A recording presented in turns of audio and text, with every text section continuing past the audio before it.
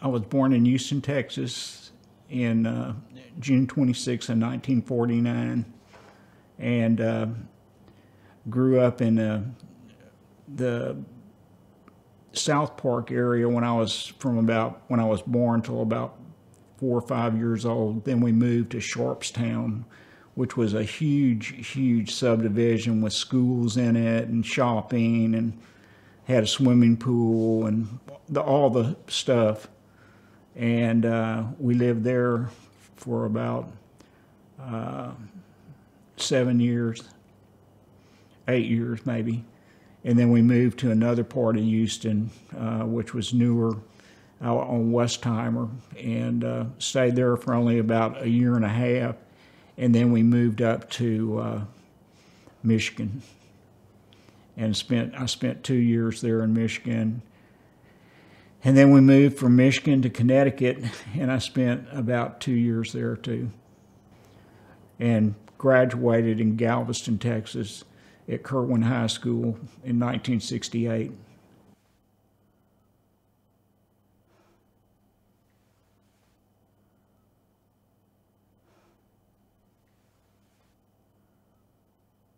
Yeah, I mean, there was a lot of 16-year-olds you could drink in New York when you were 18, so there was obviously a lot of alcohol use going around. But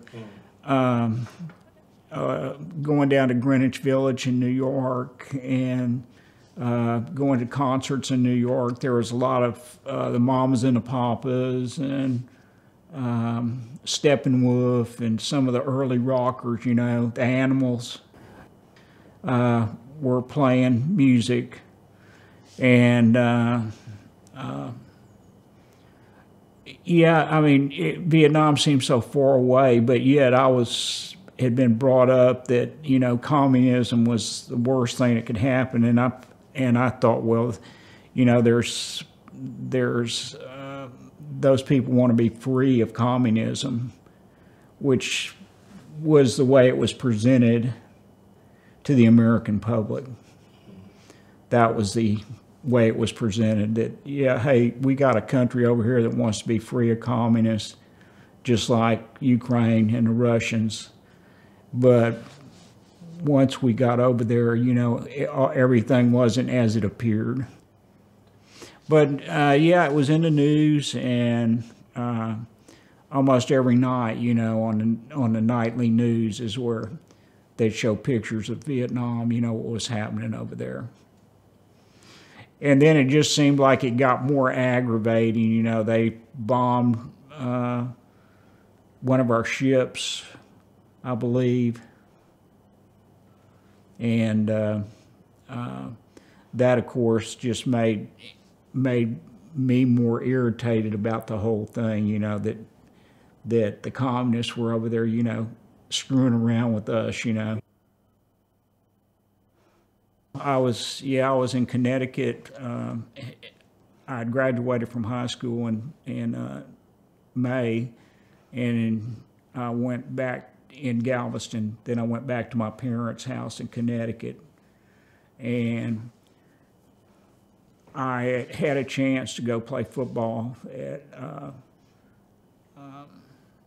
Huntington, West Virginia, and I can't even think of the school there.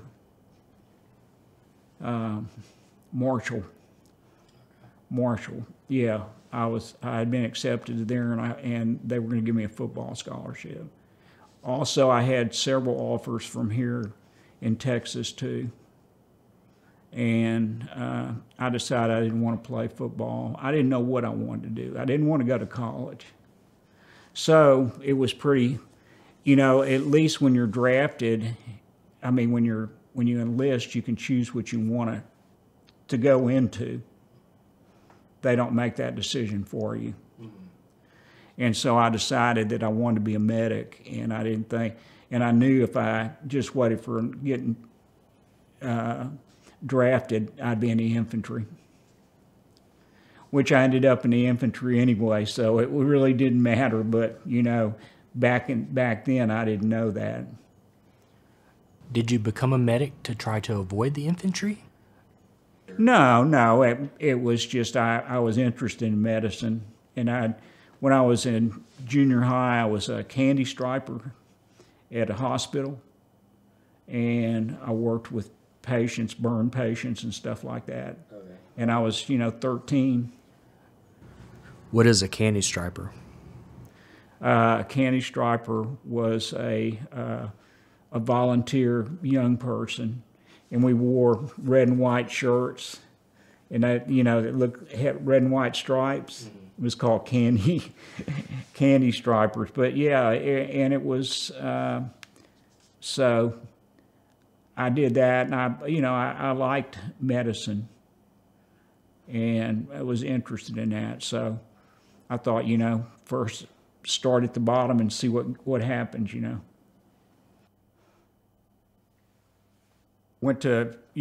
left on like the 3rd of July on basic training, and we got there at Fort Jackson, South Carolina. They picked us, we were in Connecticut, and then we went to New York City and got on an airplane. And then that airplane took us to Columbia, South Carolina, which is where Fort Jackson, South Carolina is. And it's still a big training area up there still.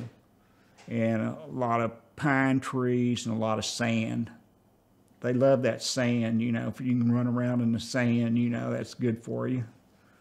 So anyway, that's where and then the next day was 4th of July, so they were off that day, so they let us we just roamed around the fort, we couldn't go off the base, but we roamed around. Mm-hmm. And then all hell broke loose, the next day. Then they owned us, Was one of the first things they did is shave all of your heads in the barbershop? Oh, yeah. And some people, like myself, I went with a short haircut thinking, well, at least they won't be screaming at me, if my hair is down to here, so. But that isn't the case. They screamed at you anyway. The basic training was run by mostly NCOs, which are non-commissioned officers, which are enlisted men, not officers. And most of those men had already served a tour in Vietnam. Because remember, this was in 1968. I suppose some of them may have been Korean vets as well. Yeah, oh yeah, some of them. But most of them were Vietnam vets, And so, they were there for one thing, and that was trying to get us, shape us into something that could get over there and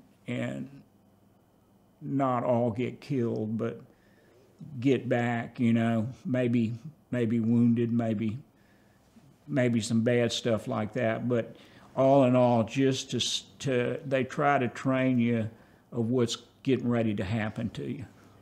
Do you remember how many weeks basic training was? It was, I think it was 10 weeks. They cut it back down to 8 weeks shortly after I took mine, but it was 10, and then they cut it back to 8 because they needed men so bad. Mm-hmm. So, and then after on basic, we learned, everything that a lot of the same things we used in Vietnam. I mean, exactly the same thing, Do you remember anything that stands out to you or that you hated about basic training? Yeah, I hated the rifle range because the cartridges, me being a left-handed shooter, and the cartridges would come back and hit me in the face, What weapon were you using? M14. M14, yeah. Very good rifle, but as soon as we got to Vietnam, the M16. In fact, in my medical training, we qualified with weapons too, and we qualified with the M16. How large of a group were you in during basic training? I'd say we were in platoon-sized groups. I'd say there was about, 10, 20, maybe 40 40 of us together, maybe 38, you know. And then how many drill instructors or NCOs were there? Probably 4, you know. And they're not all, you know, some of them would be not working all the time. Or there'd be some other guys come in too that were not drill sergeants, but they were helpers, you know. And they took us maybe on a run or maybe. In basic training, you don't walk anywhere. You double time everywhere. And you keep your, even in the summer, you keep your, they want you to keep your fatigue buttoned, the arms, you know. They didn't want you rolling up your sleeves and stuff until this lieutenant came along and told the drill sergeants, you know, these men need to raise up their sleeves, you know, they're getting too hot. So, but, you know, that was the same in Vietnam. It was so hot that it was almost unbearable. Well, that's, you need to learn how, you know, you can survive in that kind of heat, but you got to know what you're doing, you know, as far as drinking your water and staying hydrated and stuff, you know. So, but everything they did was geared to that. I mean, we had what was called, we didn't call it guard duty. It was called, I forget what the name of it was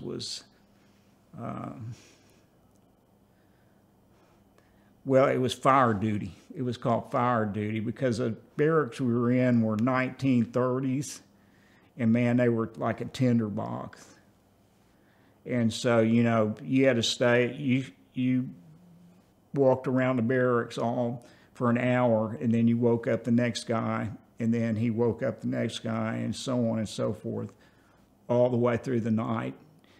It started about 8 o'clock in the evening and ended about 5 o'clock in the morning. 4 to 5, I think, was the last fire duty watch. What was your typical daytime schedule like?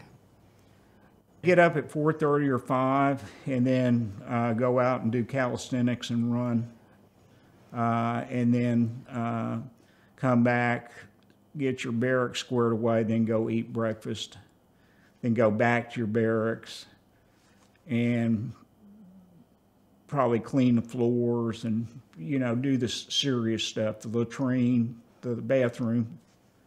You'd clean it. And everybody had to pitch in and clean, you know. It didn't matter who you were. You better just get your ass over there and start cleaning it. Did any of the people you were with in basic training carry on with you? No. I didn't, no. You didn't see any of them in Vietnam? No, not that I know of, you know. Maybe I did. Now, I saw some guys from my high school class in Vietnam, of all things. And one of them was in the Marines, you know, and one was in the Air Force. But I happened to see them, you know, and that's luck. Small world. Do you remember any incidents that stick out to you from basic training? Like people getting in trouble or any bad accidents?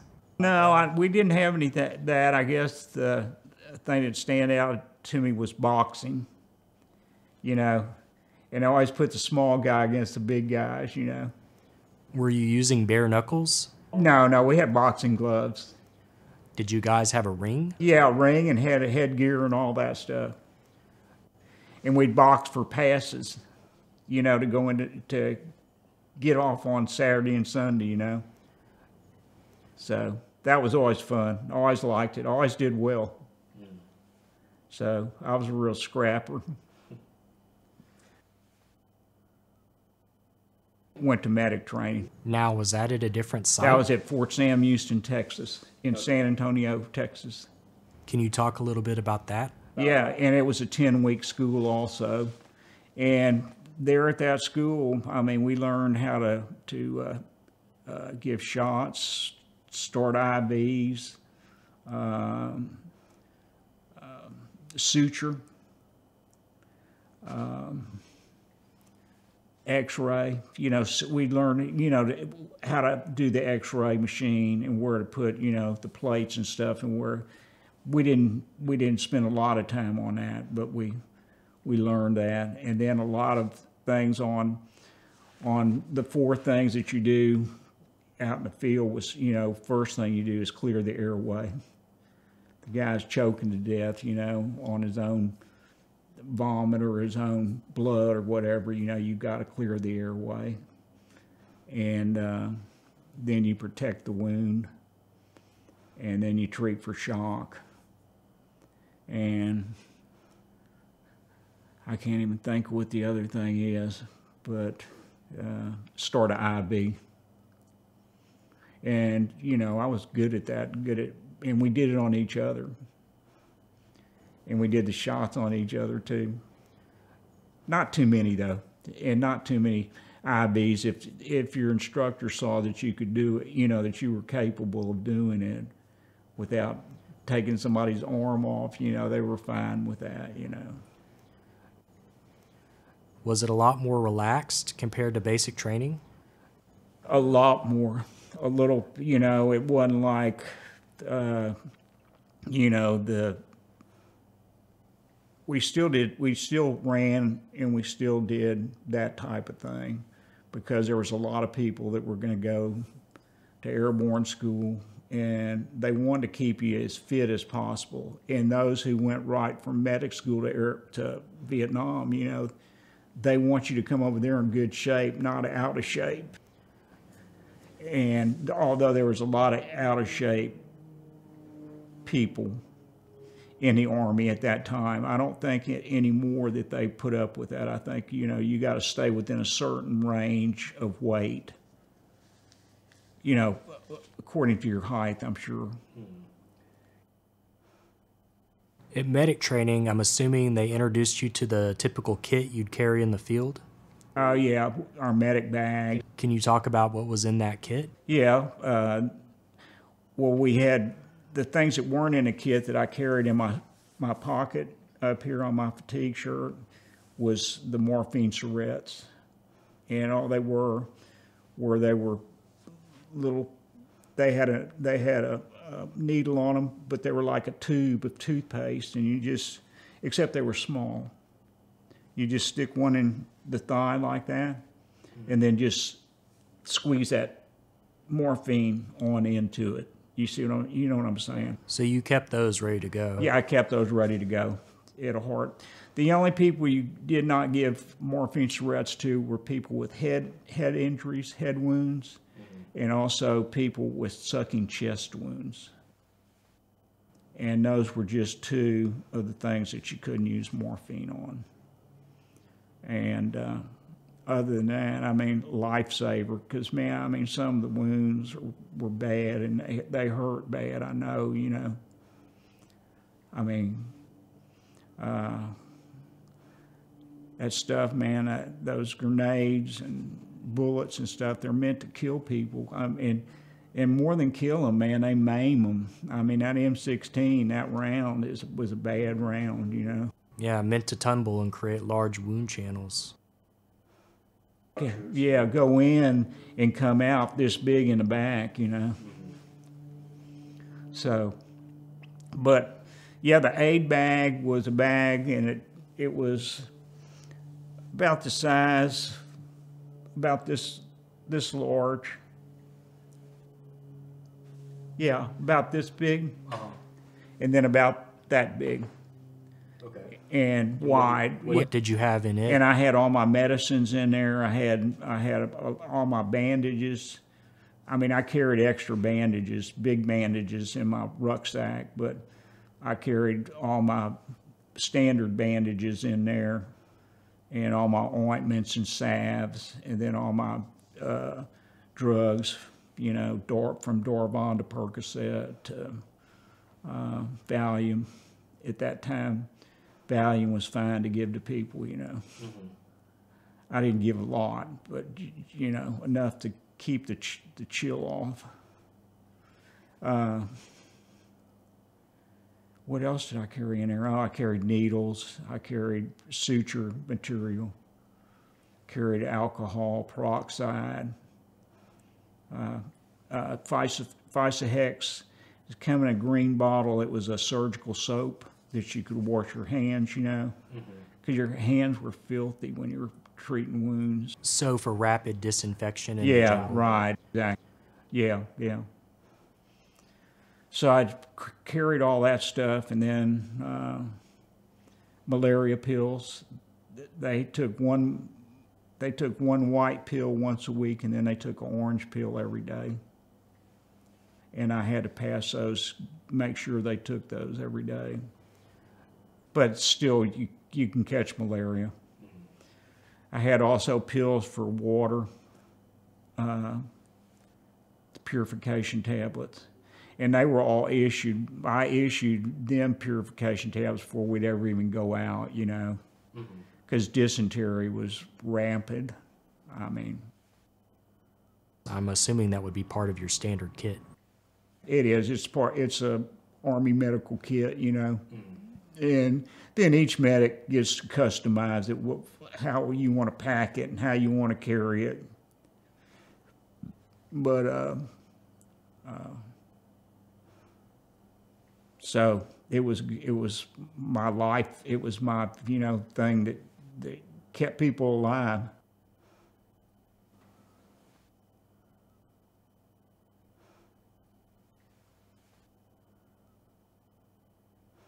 My parents took me to the airport in Houston, and they were pretty upset about me going to Vietnam, you know, but it's just one of those things. How old were you at the time? I was 19. And so, and it was March. And so it was still pretty cool over here, you know, as far as temperatures went and stuff, you know. And then I went out to the West Coast, out to San Francisco is where Travis Air Force Base, and that's where we left from. And it was definitely out of San Francisco. It was cool during the wintertime.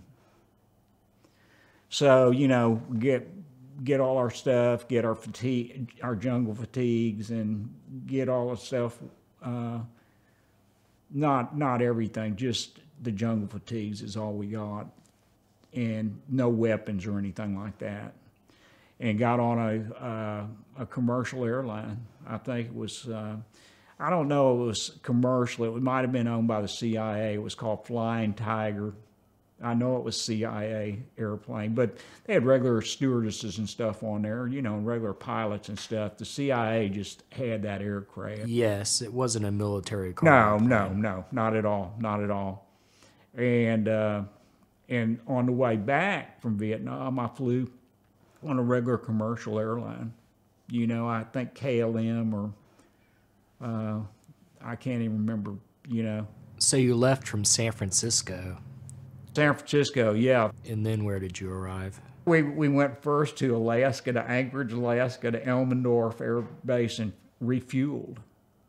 And I mean, it was snowing, and you know, we could look out the windows of the aircraft. We didn't get out, you know, because all they were doing was just refueling. And then we flew from there to Hawaii, and then from Hawaii to Cam Ranh Bay in Vietnam. Where is Cam Ranh Bay? Cam Ranh Bay was probably about 40 miles from Saigon. So in the south of Vietnam?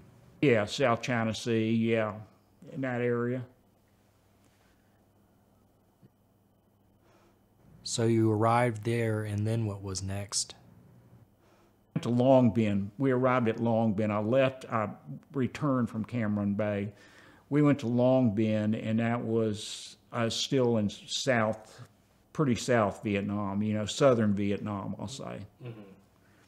And walk off the airplane, and man, I mean, I know you've been to Belize, and it's just like that hot, humid air hits you, you know, and it's just, it's terrible.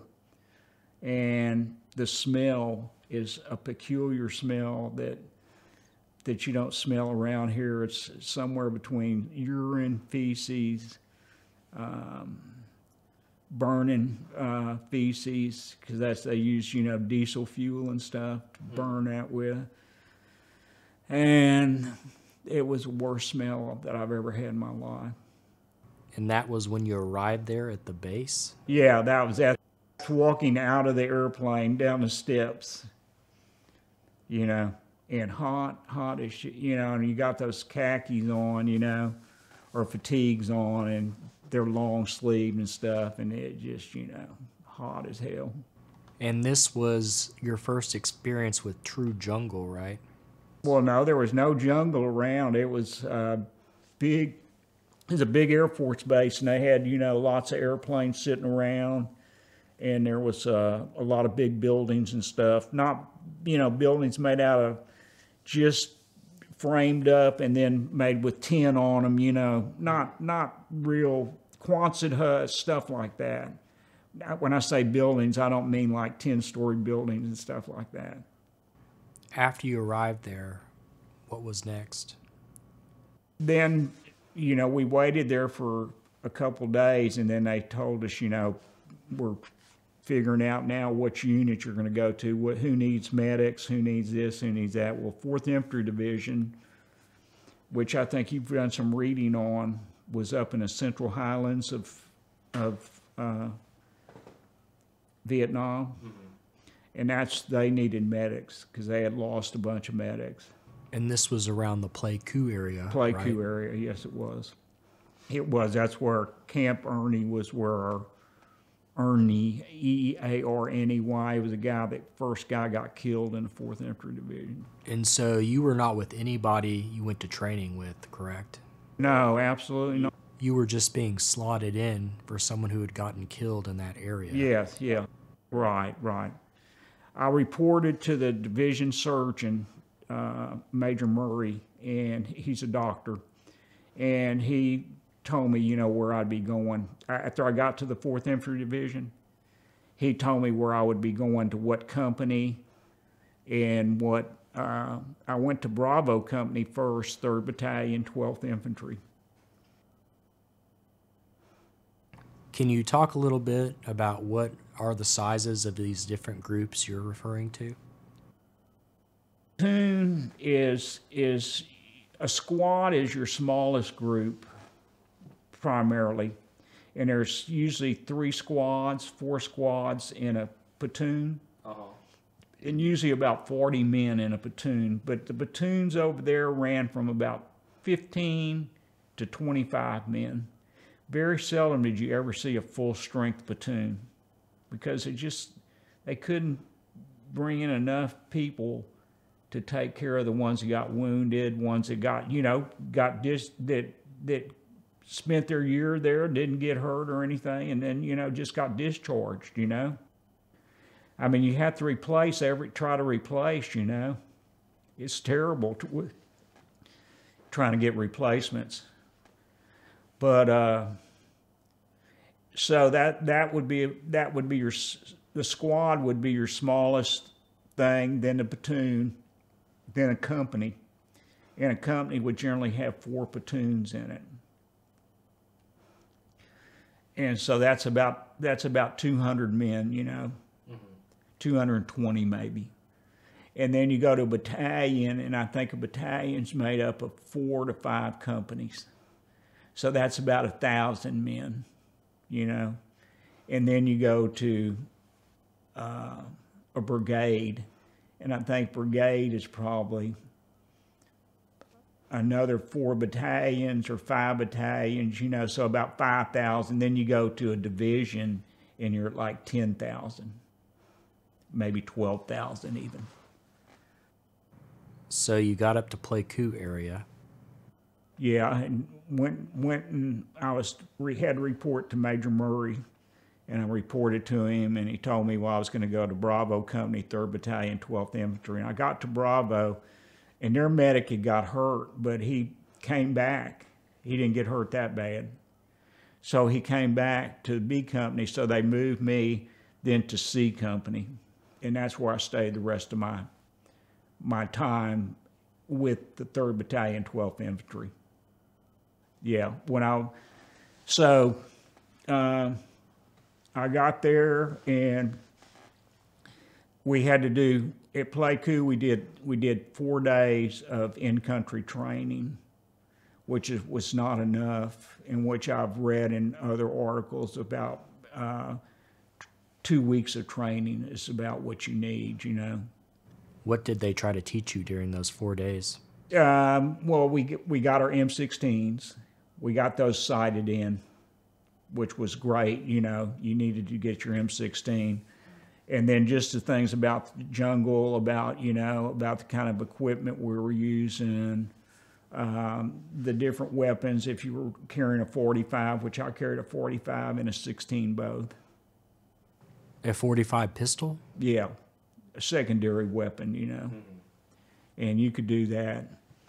Some guys, some medics just carried 45s, not me, buddy. I needed my M16. Those 4 days, they were getting you ready to go out on your first mission? Well, they weren't really they were just getting us climatized, trying to get us we spent a lot of time on booby traps, and how to disarm them, also how to blow up stuff with C4. We learned about that. We learned a little bit about compass reading, map reading, stuff like that, calling in artillery. So, but like I said, we didn't have enough time to do all the stuff that I thought we should. Can we talk a little bit about what was in your full kit? Like, we already talked about what was in your medic kit, but what else did you carry out in the jungle with you? Okay, I carried, I had what's called a rucksack, which is nothing more than a sack that's attached to an aluminum frame. It's a backpack, except it's big. I mean, it's, you know, about like that. And I carried a poncho and a poncho liner. A poncho liner was a piece of material that you could use to stay warm in. I mean, you'd think the jungle is be hot as heck, but we were in mountains too, and at night it'd get down to 50 degrees. Well, if it was 100 during the day, you know how cold 50 would be. And so we had to have a poncho liner. I also had a sweater, an army sweater that I kept down the bottom of my rucksack, keep it dry, try to keep it dry. And if I get real cold, I'd put that on too. But I never, I slept in full regalia every night. I didn't take off my boots or anything, because it's too hard to find them or something starts. Shit, you don't want to walk around barefooted, you know, run around barefooted.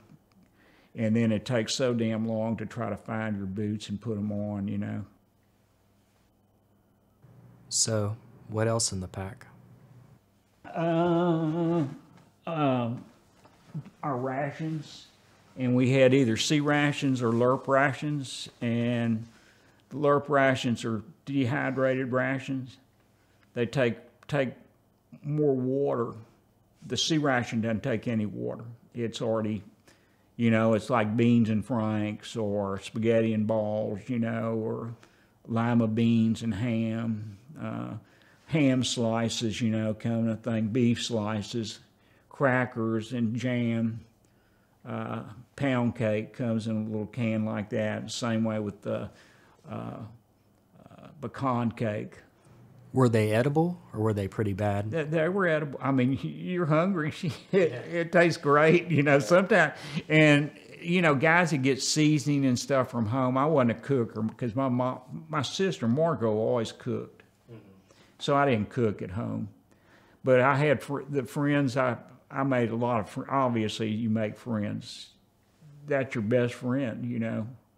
When you get out in the bush with people, they're your best friends. I mean, you're taking care of each other, you know, or you better be, because you're not going to make it alone. I mean, you got to take care of each other.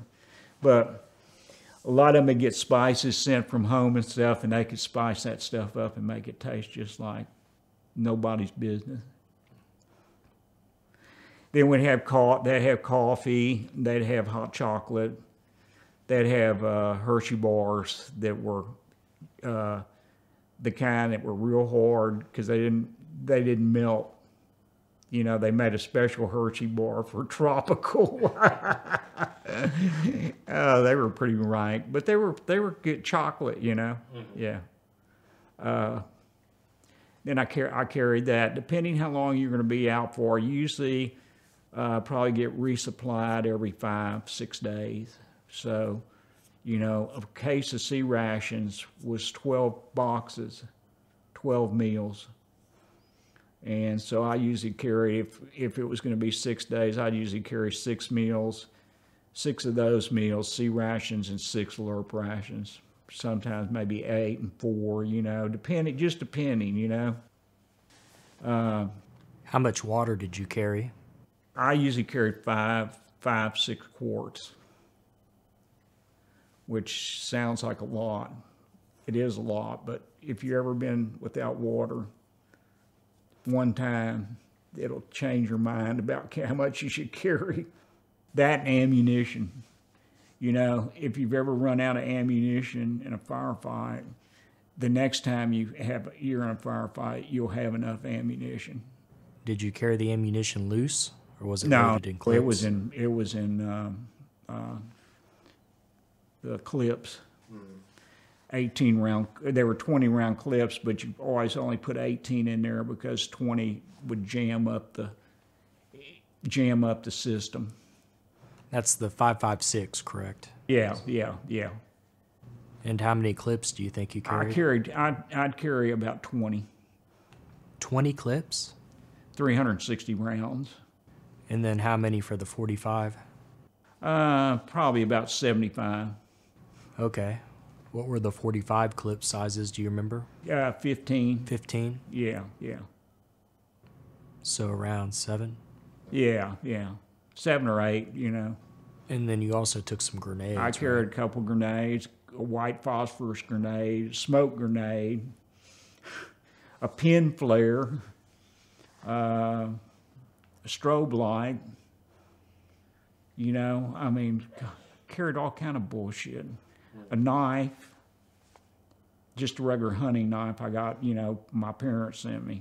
I asked them to send me one, you know. What else did I carry? Oh, I carried a ammo box, M60 machine gun. The ammo boxes come in 100 round, these boxes. They're about that big, about this tall. Well, they're about that tall and about this big. And they have a closure on one end, and they have a ring around a rubber gasket in there so they can't get wet. Are these the belt-fed machine guns? Yeah, they put those belts in there. But anyway, and sometimes I carry 100 rounds of M60 machine gun too, but not all the time. But I'd keep my cigarettes and pictures and camera and that kind of stuff in that box. Did you carry any C4 or explosives? I carried a stick of C4, not a bunch. You know. Did you have claymores or anything like that? No. I'd carry when I ran those couple LRRP missions. Yeah, I carried claymores, and I carried more ammunition and a lot less food, and a lot less water too. So is that about everything in the kit? Yeah, that was about everything. But I mean, it was heavy. Yeah, you were saying around 80 pounds. Because what I used to do is I'd used to sit down and let the rucksack, you know, come off my shoulders. I try to get next to a tree, you know, that would be my favorite thing to do. And then when I'd just sit down and put it back on, and then, you know, do my hands like this and get back up. But it was heavy. A lot of times somebody helped me up, because it was heavy. You were dressed in pretty standard fatigues, right? Yeah, we had jungle boots on, and they had metal soles. They had a metal piece of metal in the soles for booby traps. But that, that would help some, but not that much. It wasn't going to stop a grenade or something. No, hell no. Or a toe popper. We had these things called toe poppers, and there were nails with 50 caliber shell on them. And if you hit the nail right, it'd hit the striking plate and it'd go off. And they're called them toe poppers. It would blast your foot off. Yeah. And we had those though. And we thought somebody was on our trail or something. Just put out a couple toe poppers. Did you see many booby traps up where you were? No, we did not. I saw a couple, but we did not. They were mostly all down south. I saw some old booby traps that had old punji stick pits and stuff that had the stick still in them, but they were old, Was there anything about when you arrived there that surprised you or was very unexpected? Yeah, I have to say the first firefight I was in, I never knew. I mean, my thoughts when I went to Vietnam were charmed, maybe I'll get hit, but it won't be bad, which I was lucky. I didn't get hit bad. But I thought that was a pretty good deal. At least in my mind, it was that I wasn't going to get shot, or and I was going to do this or do that. But then in the first firefight you get into, the noises and the sounds and just the smells, everything you can think of is just it's like I don't know, it's like total mayhem. I would assume your senses are heightened and everything is slowed down. So slowed down. I mean, something you think you've been doing it for 2 hours, you've been doing it for 2 minutes, I mean, or you think, God damn, we've been shooting, and it's been only, 30 seconds. I mean, because you can put a lot of fire through an M16, slam those clips in there, at 18 rounds in about 5 seconds, I think. And I mean, 18 rounds is a lot of firepower. Let's set the stage to talk about your first mission. I would assume most people are familiar with Vietnam through pop culture or movies, where it's traditionally the Viet Cong who are depicted as being the enemy. Right. Which are not necessarily professionally trained and more guerrilla-style fighters. In the Central Highlands where you were, you mostly encountered the NBA, correct? Yeah, hardcore, we call them hardcore NBA, And there were some mainstream Viet Cong that went actually up to the north and went to training up there for like 3 months or 6 months of training, and then came and infiltrated back down in the south, How would you describe the NBA?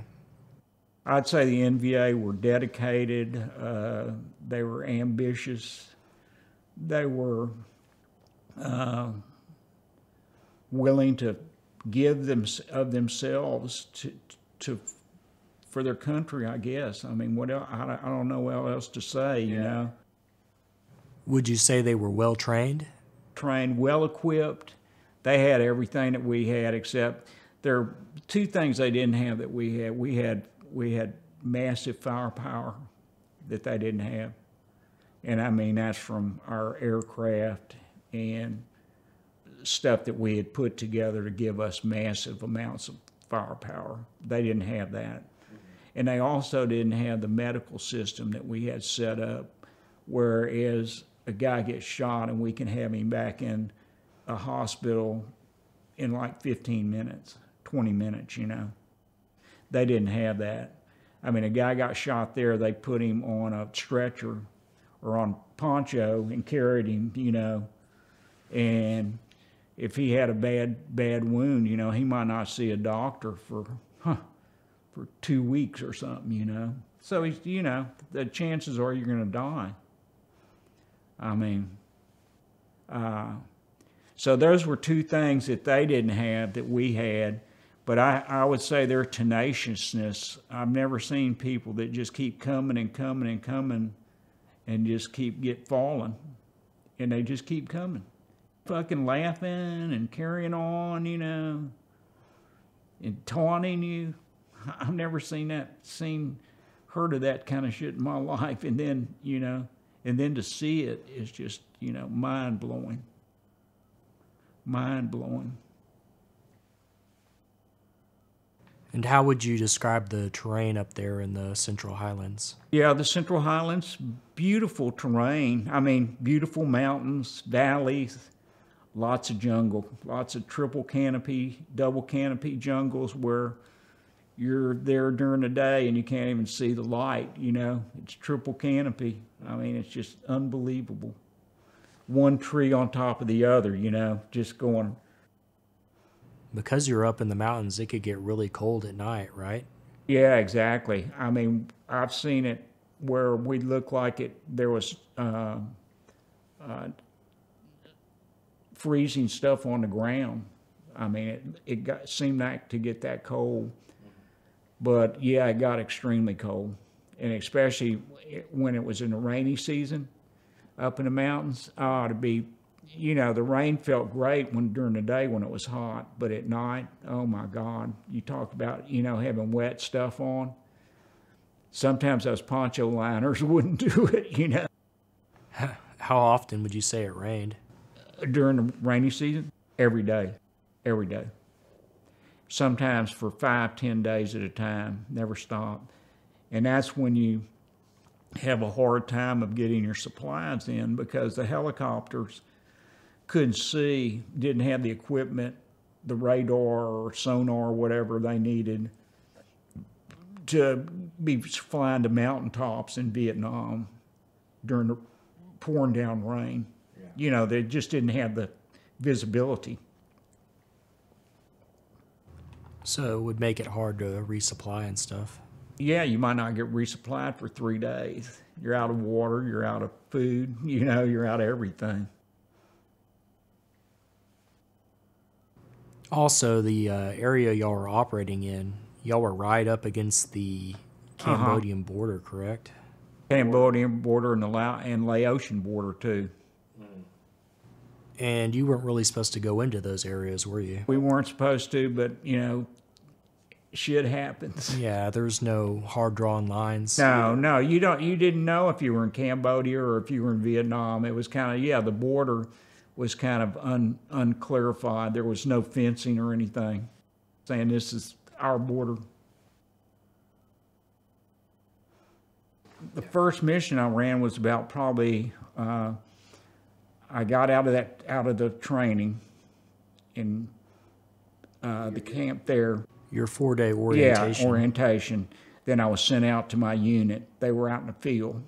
There was one platoon in the headquarters company, which is your company commander and your company medic, your company radio guy, combat engineer for blowing up bunkers, stuff like that.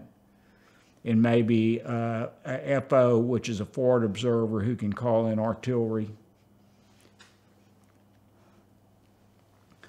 So I was sent out, and my platoon was with them, and we were set on had a perimeter set up, and they had brought wire out and stuff, and we had strung wire around our perimeter. Well, did you fly helicopters out there? Yeah, you flew everywhere you went. You flew helicopters, except, you know, when you're out there humping. I mean, you know, that's with the infantry. Everything you own, you carry on your back. You know. So you landed out there with a full platoon and you unloaded? No, well, it was already done when I got there. Oh, okay. So they just flew you in. Flew me out there on a resupply, I guess. I can't remember if there was some other guys that flew there, new guy replacements also. I think there was a couple other replacements, and there was probably supplies on there, ammunition, food, whatever, a hot meal maybe.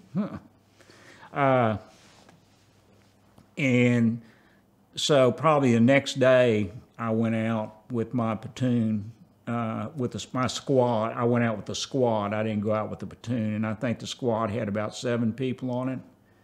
And we were walking down a trail, and all of a sudden, we hear one shot, and it hits a guy that's about 3 behind me right in the neck. And so I run over there, put a bandage on his neck, and start an IV on him. And by the time that the dust-off got there, he was dead. And he had just got back he had extended in Vietnam for another 6 months, and had gone home for a 30-day leave, and had a wife and a child. And I mean, I couldn't believe it. And that was the first day that was the second day I was there, And then about a week later, all this shit happened to me. As soon as I got in country, I couldn't believe it. And it was about the platoon sergeant, Sergeant Pearson, Tommy Pearson, and I were set up. We were set up in our little position where we had where both of us slept, and it was on this perimeter, on a perimeter that I was telling you about. So you're out with the platoon. About 20 people? About 20, yeah. And then the headquarters people also, which is about another 5 or 6. So there was probably 30 people out there. So you're out in the middle of the jungle, and you dug trenches for the perimeter, or foxholes to get into. Yeah, holes, and where we could sleep too, I mean, even though we're sleeping on the ground, you still need a place to sleep, And so you were kind of just settled in for the night. Right. And and then next to us, maybe 20 feet away, or about 15 feet away, was another position that had a machine gun. Okay? Had 2 guys that had the machine gunner, and his name was Gookie, and I don't even know what the other guy's name was. He was the ammunition man. He was the feeder. But anyway, they had them a position set up too, and they had a place where they could lay down, side by side and sleep. And we had a couple guys out in front of us, out in front of the positions, out past the wire. They're called listening posts, and they were out there listening for anything. So man, I mean, we all of a sudden I heard it, and then this, just a terrible explosion, and it's so close to me. I mean, there's shit flying all around me, and I'm thinking in my ears, and so the 2 machine gunners, they fired what was called a P-40 grenade launcher. It's a grenade launcher with a grenade on it, and they must have been sleeping with their head close to the machine gun, because it took off both of the back of their heads. So they got hit by an enemy RPG. Yes, and it threw them out of their sleeping thing, out of the foxhole, and threw them back behind the foxhole. The concussion and the round was so heavy on them, And I got out there, and I mean, they were both dying, I couldn't do anything for them. I didn't know what to do for them. I mean, I felt inadequate. You talk about, you know, not knowing what to do, but as I later learned, there was nothing I could do for them. There was nothing I was powerful enough to do, you know. I didn't have the knowledge. Nobody had the knowledge to do anything for them. And during the start of this whole thing, you'd taken your shoes off, right? Right, right. And that was the last time you ever did that. That's the last time I ever did that, yeah, yeah. I had my shoes off, man. I was struggling to find them to get them back on because, you know, I mean, we're out in the middle of the bush and it's rock. It's maybe not rocks, but, you know, tree stubs and everything. You know what I'm saying? Yeah. It wasn't a clean, nice place like this, you know, where you could run around with your shoes off, you know. So they hit the machine gun position with an RPG, and then what happened after that? After that, they started, you know, I ran over to where I got my boots on. I didn't tie them, but I got them on at least. And then I ran over there with my bag, and I had a flashlight with a filter on it, a red filter, you know. Mm-hmm. And I looked down, and I mean, I had blood already all over me because they were just bleeding out, you know, their back of their heads were blown off. And there were North Vietnamese. I could see them in the wire up there, and they were firing down on us and trying to get through the wire. And I opened up with my M16. You know, I don't know. A lot of other people did too, though. So, you know, I wasn't the only one. And so after that, they retreated?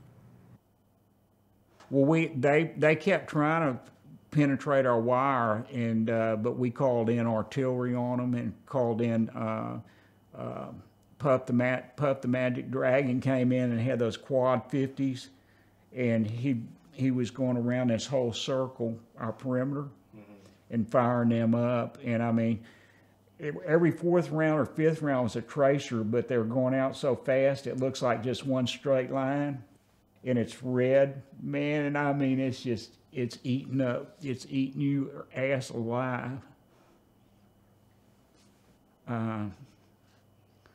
And we found about 12 dead bodies the next morning. Then we found blood trails and stuff like that. The North Vietnamese and always tried to get their dead and injured out and not let the Americans know how many of them they killed. Sometimes they couldn't do it fast enough, though, you know, or you call in, like you say, napalm or big bomb strikes on them, and then, you know, after Puff got finished with them, I don't think there was much. You know, we probably got most of them. How many guys did you lose in your platoon? We just lost those two guys, those two machine gunners. But they were, you know, I've been talking to them 4 hours before that or 3 hours before that, you know, well, 5 hours before that. A funny thing about the infantry is everybody goes to bed about 7 o'clock, right? As soon as it gets dark, because you can't smoke, you know, you can't talk, you know, you're trying to keep quiet and no lights or anything. Mm-hmm. And so everybody just goes to bed real early. You wouldn't have been good for that. Would you say it was pitch black at night? Except for you had the flashlights with the red filter, but you only wanted to use those during emergencies. Yeah, that was I just had to see what I was trying to work on. You know, yeah. I didn't know where they were hit. I mean, I just, you know, I knew that they had been blown. I just couldn't believe how far they were. They were probably blown 10, 15 feet out to the back of that. They had sandbags in front of it and stuff. Shit, those recoilless, those rocket propelled grenades, shit, those things they go right through those sandbags, you know. Napalm, I mean, you just say it's crispy critter time because that's what it is. It's crispy critter. And the stuff will take the oxygen right out of your breath. I mean, it'll take it out of you. And the heat is pretty bad also. We always just used to lay low. The canisters are about this big that come out of the jets. And what they do is when they come out, they start tumbling like that. And you can just see them tumbling right towards the target. And I mean, if you're in that target range, you better watch out because you're going to be a crispy critter. And then those guys were dropping 500-pound bombs too, those F-4s, F-3 fighter planes. And the AE-1s they had also 500-pound bombs. And those things were, the shrapnel and the concussion that they give off, I mean, they'll knock you to the ground. It knocks you, it'll knock you down. And there'll be shit flying all over the place, not so much shrapnel, but sticks and rocks and shit, that when that thing hits, man, I mean, pieces of people's bodies. I mean, it's terrible. The napalm, it just burns till it can't burn anymore, right? Burns, yeah, it just burns.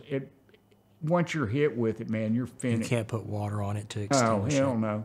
Now, white phosphorus, I've seen people dig that out on those white phosphorus grenades. Oh. Now, if you take one close, you're dead. But if you just get scattered with a little bit of shrapnel, and that's what I just got. I just got shrapnel, just small pieces, I have a piece here, a piece there. I got a nice piece right in my eye. You see that?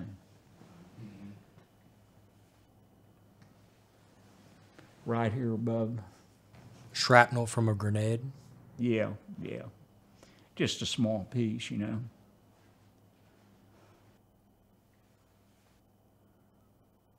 Yeah, I mean, especially all kind of animals. I mean, elephants, tigers, all kind of snakes, boa constrictors, those tree boas, big boas, they're big. But those bamboo vipers, man, they're the worst. And you'd be walking through a trail and there might be vipers on both sides just, sitting there going. Do you remember anyone getting snake bite and having to treat them? No, I never had a snake bite. People were too scared. You know how people are with snakes, man. They're scared. Yes, but I would assume they would wander into your camp sometimes. Oh, yeah. But no, I never saw a snake bite. But the jungle, the humidity and the heat was just, it really hurt the American soldier. I mean, the feet, we had terrible problems with feet problems and jungle rot, which was a thing that caused sores on you, and then they'd open up, and drain and stuff, and they were just nasty. And that's basically caused by walking around in wet socks and stuff? Socks and then dirt and, and then because you might not change fatigues for 2 weeks or 3 weeks. Your fatigues, you weren't supposed to change them until they were raggedy, I mean, I walked around with blood on my fatigues for a couple weeks, and the smell of blood is it's sickening. It has a kind of sweet smell to it. That iron smell. Yeah, there you go. That's exactly right, the iron smell. Yeah, I didn't like that. I try to wash it out, but a lot of creeks and stuff like that in Vietnam. But you might see the most beautiful, serene, clearest water you've ever seen and tasted in your life, and then maybe up 100 yards away, a water buffalo's taking a shit in there. So really had to be careful about the water you drank. And we used a lot of purification tablets. It doesn't make your water taste the best, but it'll stop you from having dysentery, which is, once you've had dysentery once, you probably say, I'll take the pills, you know. What about leeches? Did you see a lot A lot of of those? leeches. We'd stop and have leech checks, and everybody check each other's backs and their butt, you know, I mean, you know, legs, everything, because they'd be all over you. But we had this stuff, this insect repellent that everybody carried. It wasn't any good for mosquitoes, man. They loved that shit. But the leeches hated it. And all you do is put a drop or two on them and they'd fall right off. Or if you were a smoker, you could put the head of your cigarette on their ass, man. They're out of there in a heartbeat. What about the mosquitoes? Mosquitoes, you just got bite after bite after bite, you know. There was nothing I knew to do about them. I mean, we tried lots of different things. But nobody ever came up with anything, you know. If you couldn't really use off or something that smelled, you know. And you mentioned it rained all the time during the wet season. Oh, yeah. But you didn't like using the ponchos. Why was that? Because of the noise factor. And also because they get caught on vines and stuff in the jungle and just tear the shit, you know, just tear them up anyway. I mean, I carried one with me just in case, you know, that if we were in a bunker position or something, you know, I could throw one over. If it was raining, you know, I could at least put it over that position, you know. Yeah, I was out one night on a ambush, and no, it wasn't an ambush. It was just a regular patrol, and there was about 8 of us, 9 of us. I didn't know everybody in there. It was part of my platoon, but you know, different squad. Maybe it was some others. Half our squad, you know, squad I was in, half the other squad. I wasn't in a squad. I was a platoon medic, so but I hung with the first squad generally, just because I knew them all. But anyway, we were out and we were sleeping. We had our feet in the middle. We were like a wagon wheel with your feet in the middle and your body laid out prone, you know, looking out. So everybody had to look at, you know, all the way around. You were looking. And that's generally the way we slept, or that's the way we had our self set up, you know, at night. If there was just a small group of us, was like that in wagon wheel position. And, you know, I was sleeping. I mean, I don't know. I never slept well. I didn't sleep well at all. I mean, besides, especially after that, and then after that happened, I really had a hard time sleeping. But, you know, all of a sudden, man, hear just a blood-curdling scream, and, you know, and just more screaming. And I said, why don't we shoot a flare, you know, because man, I mean, we're out in the middle of nowhere, you know, and we don't want to give our position away. But I don't know that we could have done anything. We found the guy the next day with head decapitated. A tiger had gotten him? Yeah, yeah. And I mean, I've read about some of the other tiger stories that I've seen in Vietnam, and I read one where a guy was walking the last man in line, and you're always supposed to watch your rear, you know, to see if somebody's behind, you know, trying to sneak up on you. And he kept hearing something, and then he'd turn around and just see some rustling, and he finally saw it come out, and it was a tiger. And evidently there was a lot more of them over there than we knew about. And so what happened in this case is the tiger just came right into your camp. Just came right into our little perimeter. And he pulled someone out of the foxhole. Yeah, I mean, I was in the wagon wheel, in the roundness of a wagon wheel. I was probably here, and that guy was probably here. You know, he was away from me. I wasn't right next to him, you know. Less than, say, 20 feet from you, right? Oh, no, I mean, his feet were touching my feet. Oh, so he was right next to you. Yeah, but I mean, as far as being right next to him where the tiger came and got him, he had to have got him from the front. And just pulled him right out. Yeah, because we were laid out like this. You know, and everybody's, you know, and then when it's time for guard or something, all you do is just touch the guy on the next to you. You don't have to. You know, bullshit going on, you know. You're not making any noise, and you can get it done real quick. And you told me that's probably one of the most terrifying experiences you've ever had. It was, yeah. After that, I wasn't able to sleep for years after that experience. And what was it about that bothered you so much? It's the suddenness of it, and you hear stuff about that, but you never actually have experienced it. And that was, you know, that experience was it was a terrible experience. And I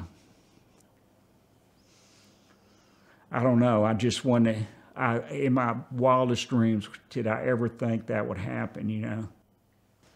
But yet it happened, and it happened right where I was, you know, and that, I think, blew me away. Did it make you feel like even the jungle was out to get you? Like you didn't belong there? It makes you feel like that you're such a minor part of it all. You're just, you know, you're part of the damn food stream, you know. And you would say that experience scared you in a way a lot of the firefights didn't. Right. Yeah, I mean, in a firefight, you can generally, you know what's happening. But on something like that happened, I mean, it took us, we didn't even really understand what was happening. You know what I'm saying? Yeah. I mean, you thought maybe the NBA were trying to come into your camp or something. Right. I mean, you know, just that scream, you know. And that was a haunting scream. And it didn't stop. It continued for just a bit. But that tiger was already gone, man, you know. You just found the footprints, right? Right. We found him about 100, maybe 150 feet from where we were. The head? And then we found his body. So the tiger dragged his whole body. Yeah. Yeah, definitely.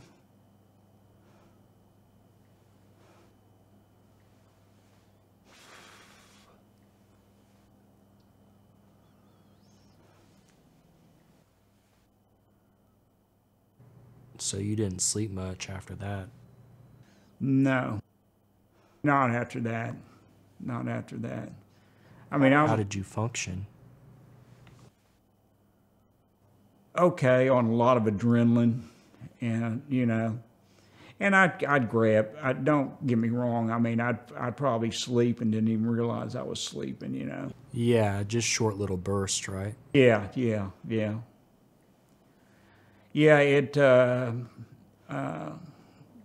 There's some things that you just never plan for, and that was one of them.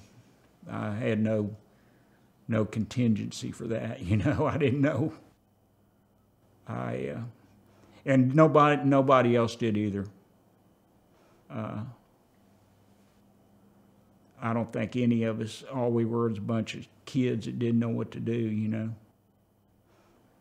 I don't know what we could have done.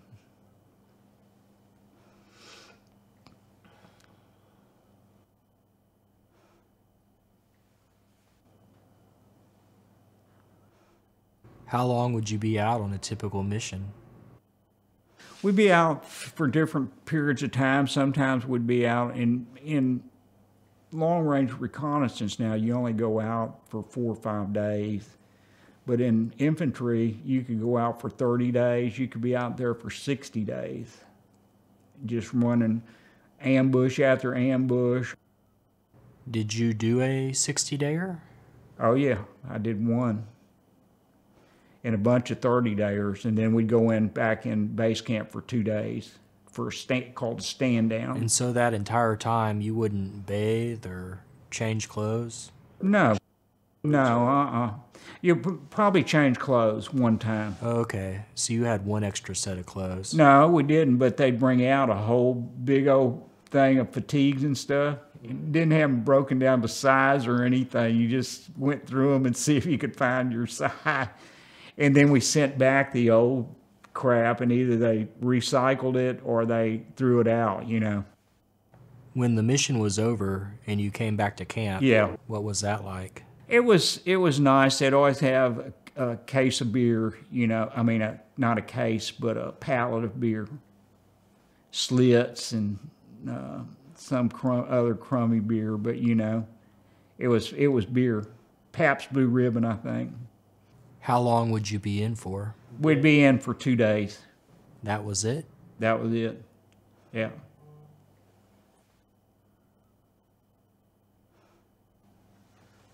Apart from the normal infantry, you did some time with the LRRP as well, the Long Range Reconnaissance Patrol.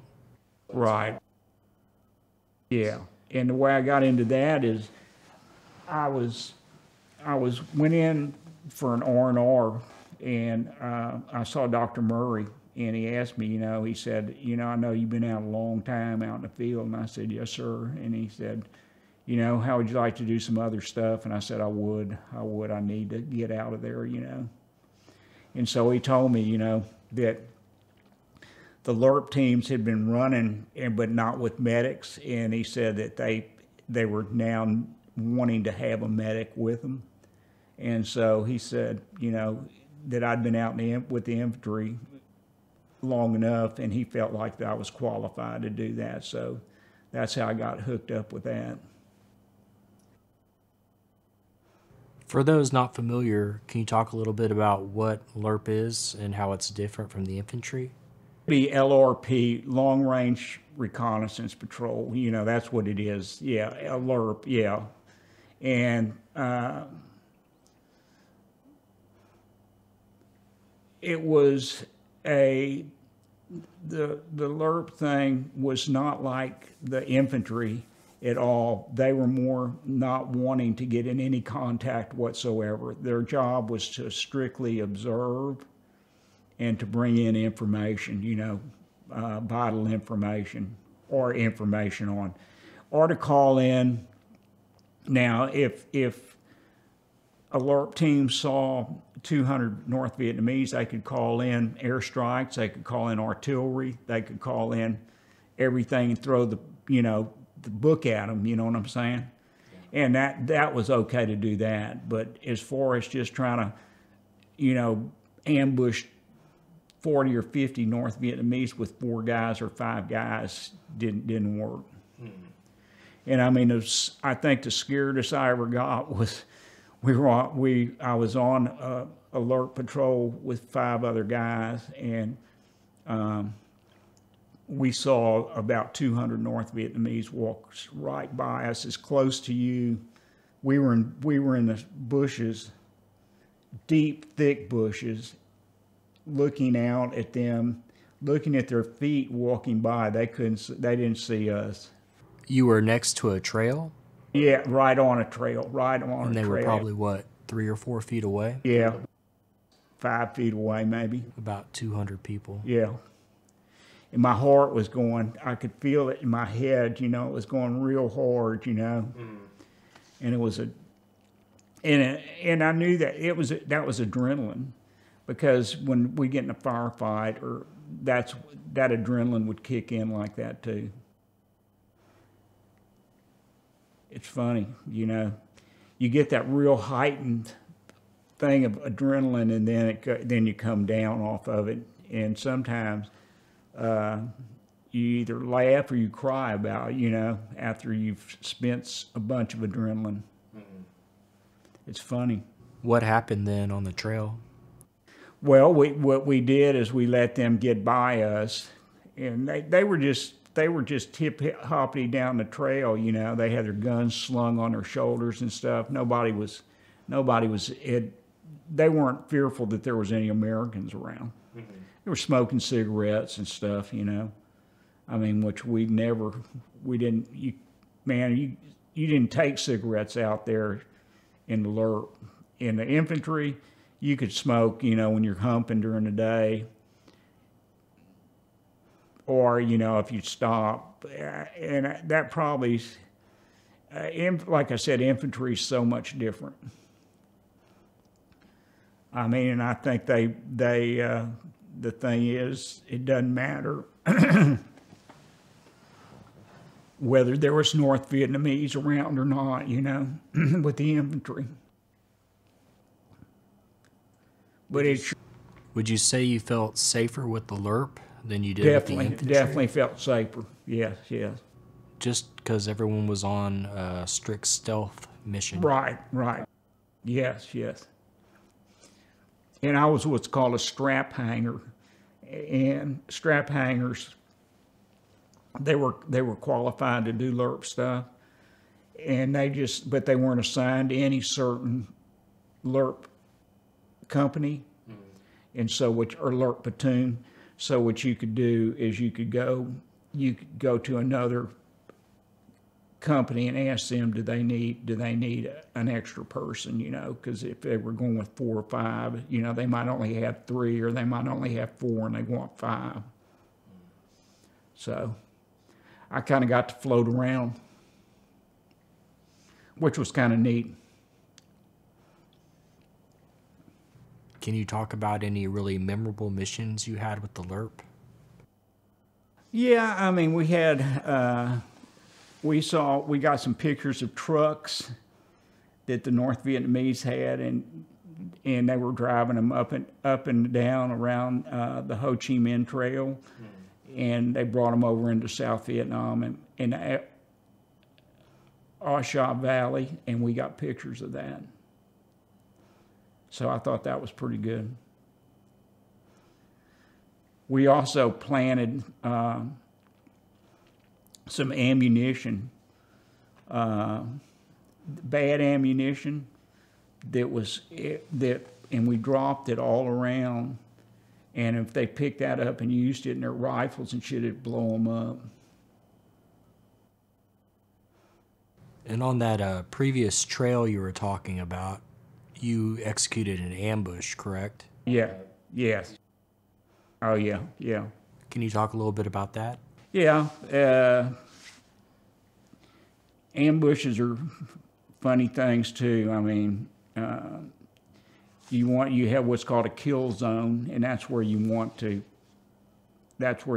pull the ambush to start it.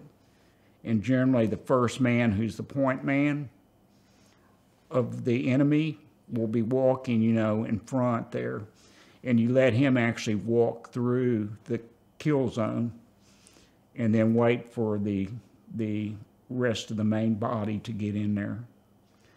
And then we had claymore mines set up, and then a lot of grenades. We had our grenades out, and we used those. The LRRPs, more or less, we try not to fire our weapons, our M16s at first, because it gave away your position so early. If you could use the claymores and the grenades, they don't know where they're coming from, and so thus, you really caught them off surprise. But if you have your M16s, they see those muzzle flashes and stuff, and they can find you. They see you immediately. Mm-hmm. So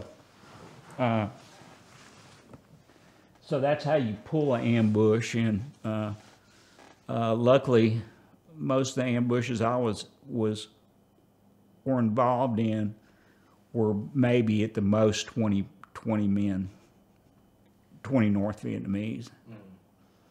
And we usually, amazingly enough, 5 of us could knock out 20 within just less than a minute. And what was the trick? You'd set off the claymores at the right point? Yeah, well, the claymores would be pointing on both sides of the trail, be pointing in towards the trail. Yeah. And then you got them on both sides. And so, I mean, you'd cut them in half, you know, with the claymores. I mean, they're shooting out ball bearings about that big, hundreds of them. Yeah, it's like a giant shotgun. Yeah, I mean, a huge, because they're about, a claymore is about this big and about that tall. Sits on a little stand that's kind of concave, and you set out the concave like this, you know. You don't want to turn it around and have it concave towards you. And then you'd also call in air support, correct? Right, yeah. You go ahead and do that. You go ahead and blow your claymores, do your grenades, and go ahead and open up with your 16s on full automatic, and then break contact, and then start calling in artillery or airstrikes, whatever, you know, whatever was closest. A lot of times the artillery, you know, was firing at 7, 8 miles away, you know. Some of it 12 miles. That's a long damn way. That artillery, man, I mean, it, you know, I never was in a short round, but I got in some pretty rounds that were pretty close. And man, the shrapnel, when they hit, the shrapnel just go, I mean, it's all over the place, the shrapnel is. Big pieces too.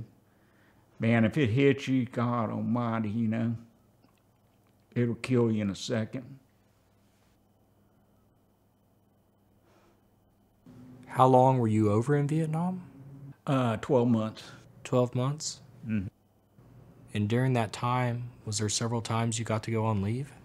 Yeah, I got to go on R&R and went to Hong Kong, Thailand, Singapore. How was that? It was great. A lot of drinking, a lot of women. How long did you go on R&R for? 5 days. 5 days. And that was kind of in the middle of your tour? Yeah, or? It's whenever you could, you know, I got my last 2 towards the, you know, the last 4 or 5 months of my tour. I took 2. I took one more, you got 2 R&Rs, and then you could take a 7-day leave if you could get it. And I had plenty of leave, so I took one. Okay, so you got 3. Yeah. And Uncle Sam paid, you know, they flew me over there and back. I had to pay for my hotel and drinks and food and everything else involved. How long were you running with the infantry, and then when did you start running with the LRRP? Ran about 7 months with the infantry and about 5 with the LRRP. And I probably did about we did probably 15 missions, 10, 15 missions. Just a lot of trying to find, you know, where this battalion was or where this regiment was of North Vietnamese and stuff, you know.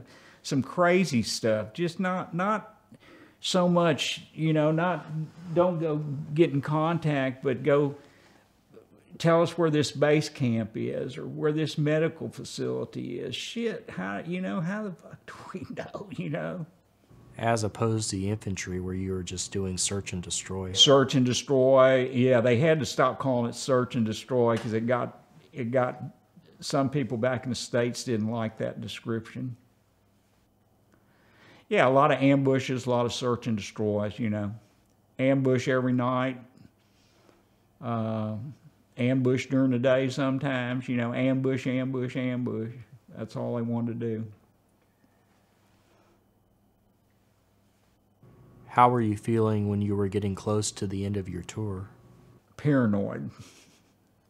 I felt very paranoid. I felt like I was not going to make it. You know, I think when you get down to the end there, and you hadn't had anything serious happen to you, and you see everybody else, or not everybody else, but a lot of people had serious stuff happen to them, and you ask, why not me? I mean, I've had people right next to me shot, and why not me? I mean, it should have been me. I don't know if it should have been or not, but you think those things. Would you say you felt some survivor's guilt? Oh yeah, definitely survivor's guilt.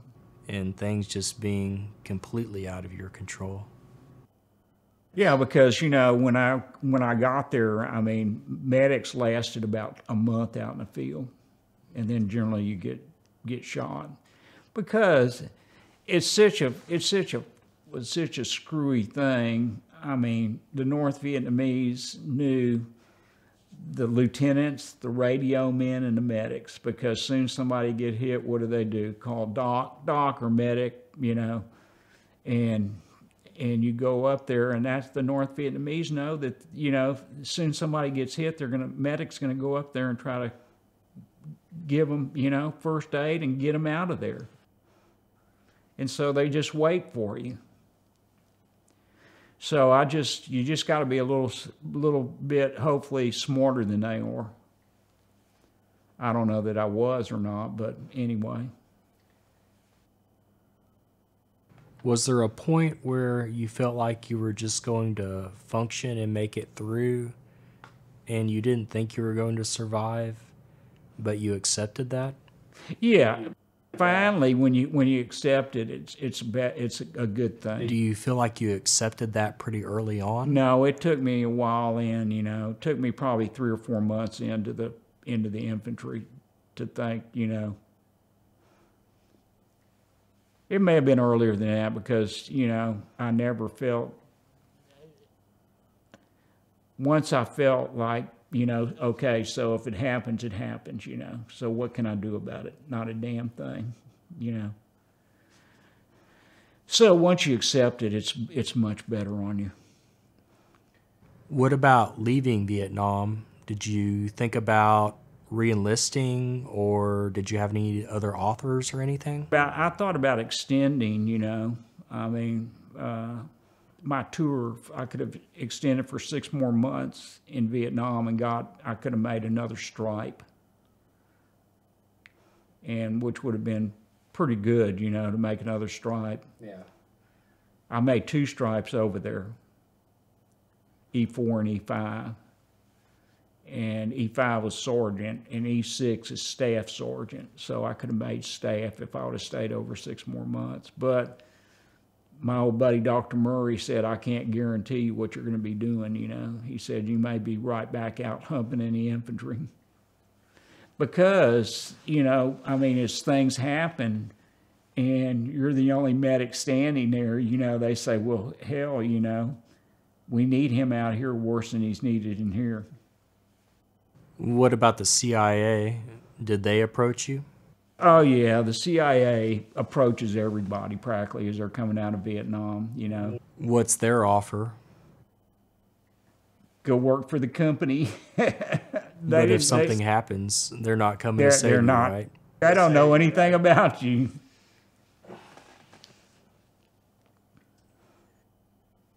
What about finally leaving? Do you remember how you felt? I mean, I felt so relieved, When you got on the plane? Yeah. I bet it was just an amazing sense of relief. Yeah. But, when I got home, man, I was kind of like, I didn't do well at home when I went home before I went over to Germany. What year was this? 1970. 1970? Yeah. Do you remember when you got back to the United States? Were there people protesting?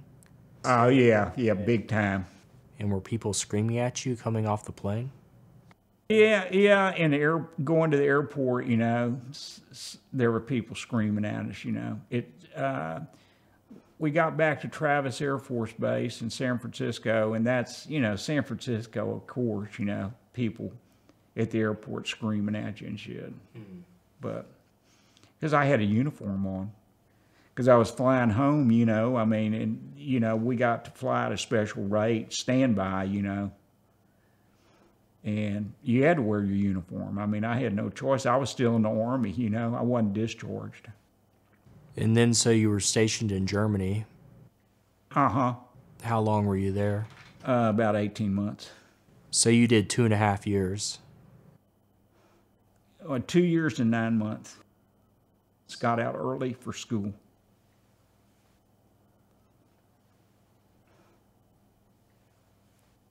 Well, is there anything else you want to talk about? No, I just think that,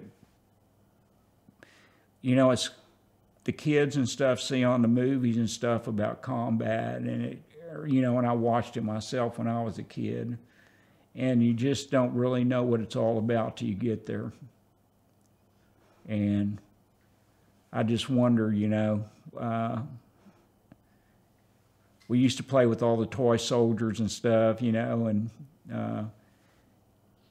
burying them under the that's how we have the bombs hit and stuff, you know, and it'd knock them down and stuff, but they would get them right back up. You never thought about somebody getting killed, you know. And you didn't ever think about all the sounds and the smells and all the things that went in when there was combat. I mean, it was just, it was hectic. It was, I don't know what it was. It was helter-skelter, I guess is a good word for it. It's like being in a blender.